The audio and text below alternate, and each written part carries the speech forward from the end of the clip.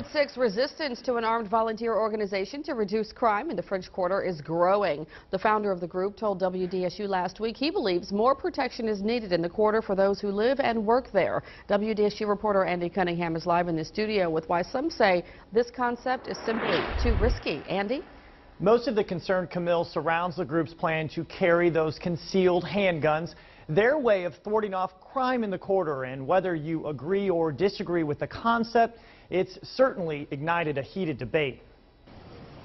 Aaron Jordan founded French Quarter Minutemen. The group already has 500 followers on its Facebook page, claiming to be an armed volunteer organization aimed at reducing crime in the French Quarter by providing escorts to service sector workers. The point is not to be a vigilante group, but the point is to not make more potential victims out there for criminals.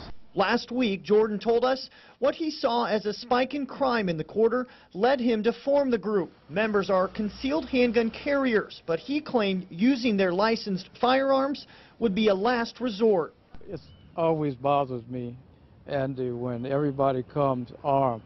Pseudo-criminologist Dr. John Penny said he's leery of private citizens taking up arms in the French Quarter. And even though the intent may well be good, the outcome could be really tragic. And for those who call the quarter home, reaction to this group is mixed. But if firearms weren't part of the equation, that support would be a lot higher.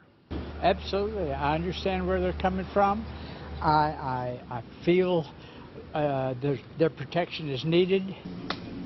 A French Quarter resident for 4 decades, Doc Hawley welcomes anyone who wants to make it safer, but said doing so while carrying guns may present a new danger.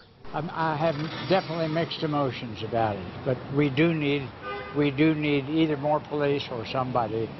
Robert Romancic lives and works in the quarter. He also agrees more police protection is needed. Not enough is being done to secure this area.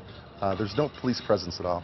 Like his neighbor, though, he worries more guns could spell more problems. In 2007, a similar and also controversial group of crime-fighting volunteers known as the Guardian Angels patrolled the streets of the French Quarter to ward off crime, but did so without deadly weapons.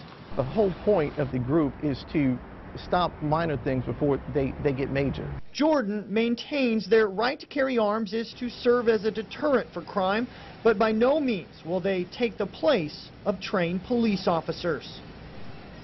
So the debate continues, and whether the New Orleans Police Department backs this concept of the French Quarter Minutemen remains to be seen. It's a question we asked last week but didn't receive an answer to, but that could change as early as tomorrow when Aaron Jordan meets with the NOPD about this matter. Camille? All right, Andy, keep us posted on that. And the founder of the French Quarter Minutemen said a number of people who work in the quarter service industry have reached out to him concerned for their safety and welcomed the option to be escorted home.